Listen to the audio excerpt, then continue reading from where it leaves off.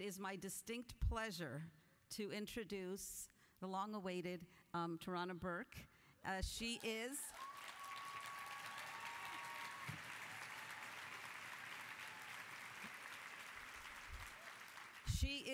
the founder of the Me Too movement. She is the woman that many, many years ago decided that this was an issue that needed to be talked about, that many, many survivors could break the isolation and sense of shame by hearing from others about Me Too. She is a very busy woman these days, we know, in high demand, and so we are so pleased to have her join us here and share her words of wisdom and inspiration about what we do now and what has happened with Me Too. So without further ado, I'd like to ask Tarana Burke to join here with me.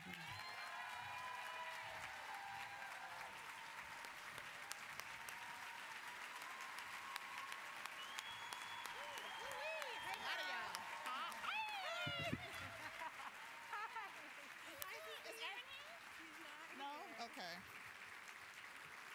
Hey, thank you. You know you've been around a lot when you run into your favorite ASL folks. Oh man, whew, we finally here. I'm so glad to be here. First, I want to say thank you, Sister Annabella. Thank you for sharing that story. I'm so appreciative of you and your work. Oh, we lost our Office of Violence Against Women folks, huh? I was going to say a bold move would be making sure we extend the Violence Against Women Act, so since we didn't get around to mentioning that. Pass that on to your colleague. So I've been thinking about what I was going to say to this group for a long time. I spent the greater part of the last 10 months crisscrossing across the country trying to help people understand what the Me Too movement is all about, right? Talking about our vision for interrupting sexual violence and what that actually can look like. And I've talked endlessly about centering survivors and bringing folks from the margins to the center. But this is a different group. And yeah, you all are different. And in many ways, we already share that vision. We share the same vision and we're a part of the same movement. So I don't have to really explain those things here, which feels good, by the way. So I went back and forth about this until about 2 days ago. This is also procrastination, but we're not gonna talk about that. But I was in Vegas since Monday for another conference, and a woman stopped me, and she worked for the Las Vegas Rape Crisis Center. Y'all here? Anybody from Vegas? Hi. I don't know if she's here or not, but she stopped me to say that she appreciated my work, and she added, I really don't know how you do this work at this level, but I figure if you can keep going, so can I. And so we laughed a little bit and went our separate ways, but it really made me think, because I haven't had a lot of time to stop and think. We really underestimate the value of just taking time to sit with yourself, right? And so I did. I took a little bit of time to think about how I've been doing what I've been doing for the last year. And the things that I came up with, I think, were really helpful for me. I needed to take some stock and take a step back. And so I decided to share those. I decided to share what I came up with in case it might be helpful for some folks in this room, especially as we continue to make bold moves to end sexual violence. See, I got it in there. My friend and colleague, Joanne Smith, who's the founder and executive director of Girls for Gender Equity. Oh, shout out to Joanne, it's okay. She always says, we come to the work because we are the work. And I think that, isn't that so profound? I think that's such a profound thing to keep in focus. So these are the things I came up with.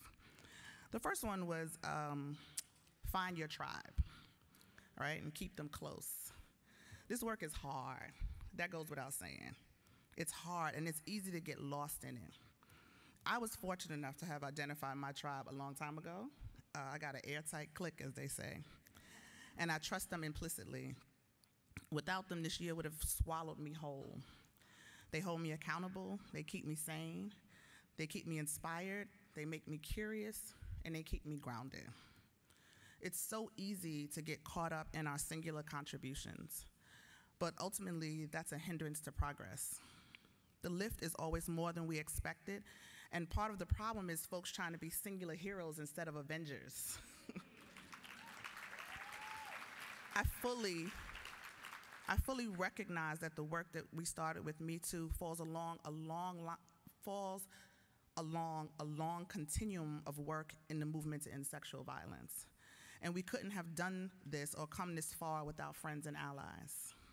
This work is best done in community, so it's important to find like-minded folks who have a similar vision for a way forward to build with and commiserate with and to win with. So that's my first thing. The second one is keep my instincts sharp. So how many times have you asked folks for advice and they say, follow your instincts? Right? I always feel, it's not bad, but I always feel like it's the advice people give when they don't actually have an answer, right? I'm like, I don't know, follow your instincts. But what few people will tell you is how to keep your instincts sharp. Just saying follow your instincts assumes that your instincts will never fail you, and that's not true. Anything that functions better when it's sharp needs to be sharpened. Human beings, particularly those of us who have committed ourselves to reversing injustice, have a tendency to develop absolutes in our views of the world. But one way I try to keep sharp instincts is to challenge what I know, what I think I know, to be absolutely true. One great way I've done that is by mixing up who I have in my community. And that's not to be mistaken with my airtight clique. That's different. This is a community, which is broader than that. And I've made sure to have some folks around who have different points of view and alternative visions for justice and safety in the world. And I keep them close and practice active, deep listening Sujatha taught me that. Where's Sujatha? Active, deep listening. When engaging with them, try it. You will either expand your own vision or have a better understanding of why your vision is sound. But either way, it allows that muscle that controls our instincts to expand and contract, which will keep them sharp.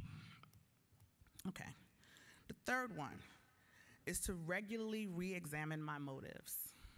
And this is hard for us sometimes, right? Because we so self-righteous. We are. Y'all know we are. We can be that way. I am doing the right thing. I'm on the right side of justice. You probably are. But this goes right along with sharpening your instincts. Passion and instincts can either take you far or stunt your growth. And that reality is in direct relation to how honest you're willing to be with yourself. This is not to be mistaken with second-guessing yourself, though. But the nature of this work is service. We've chosen a life to be committed to be in service of other humans in the world in some capacity. The people who we work in service of are often in critical need. So an inability to, without ego, examine ourselves and ask tough questions is a disservice to those people. We have to ask questions like, why am I here? Am I the best person to provide this service? Am I using my privilege in service of those with less than me? What is driving my investment in this work? This is also where that tribe can come in handy, if you pick the right ones. Ask for honest feedback, and then gift yourself with the same honesty. At the end of all of this self-examination, you may draw the same conclusions, that you are where you're supposed to be, doing exactly what you're supposed to do. But I guarantee that your approach to the work will improve, and your output would be more excellent every time. I'm still learning and growing and listening and serving.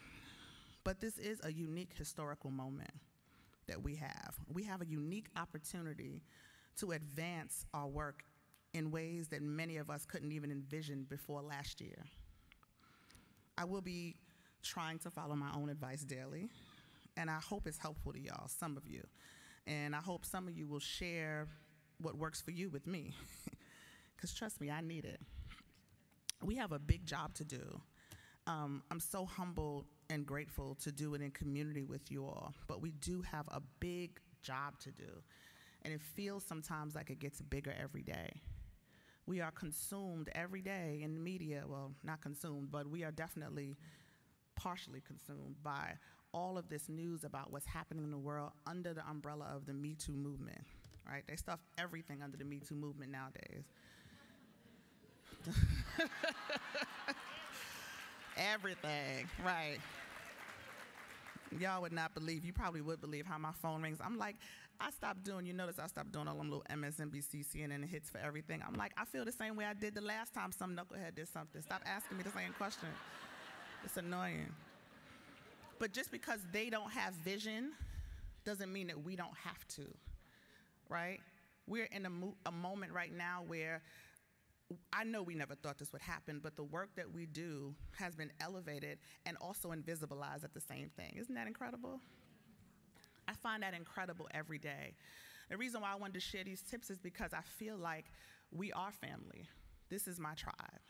We are all kind of on the same path, and nobody really is out here undergirding us, right?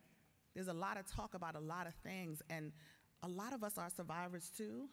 And even those of us who aren't survivors are so committed to this. We are up to over our heads committed to this work, and nobody's undergirding us. And so we have to take a minute to step back. I really just wanted to talk to us. I wanted to talk to y'all. Y'all know the work. Y'all have the commitment. You would not have traveled to this conference room to eat this food that you're going to eat while you're here.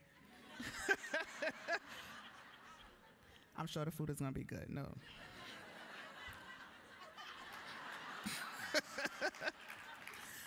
But no, we wouldn't be up every day doing what we're doing, making what we make.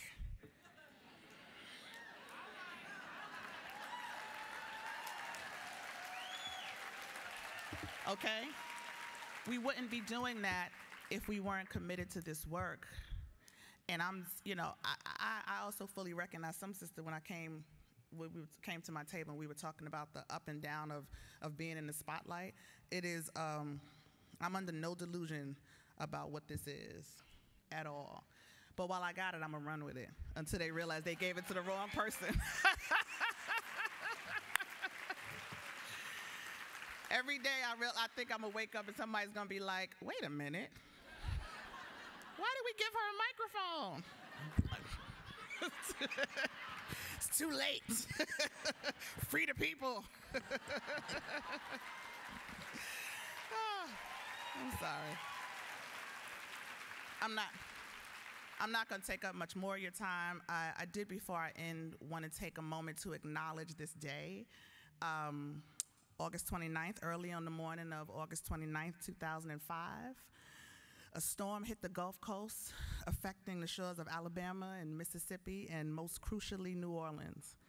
And Hurricane Katrina was a very pivotal moment in my life for so many reasons. I lived in Alabama at the time.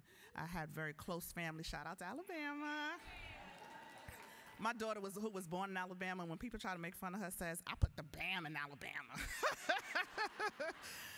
But I was living in Alabama, and I had very close friends and relatives in New Orleans at the time, and so I would be remiss not to acknowledge it.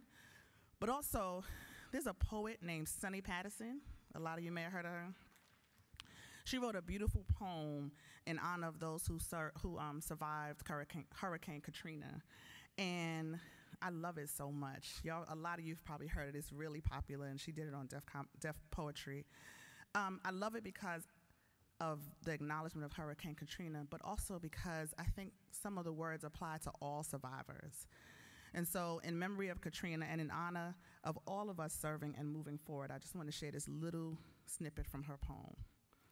At the end of her poem, she says, which path will we choose? Either we win or lose, because death doesn't come in vain.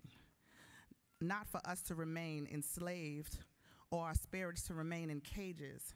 It comes for us to be courageous, to feel our obligation to our God of all creation, and stand in determination, able to look death in the face and say, we made it, we made it, we made it. Thank you.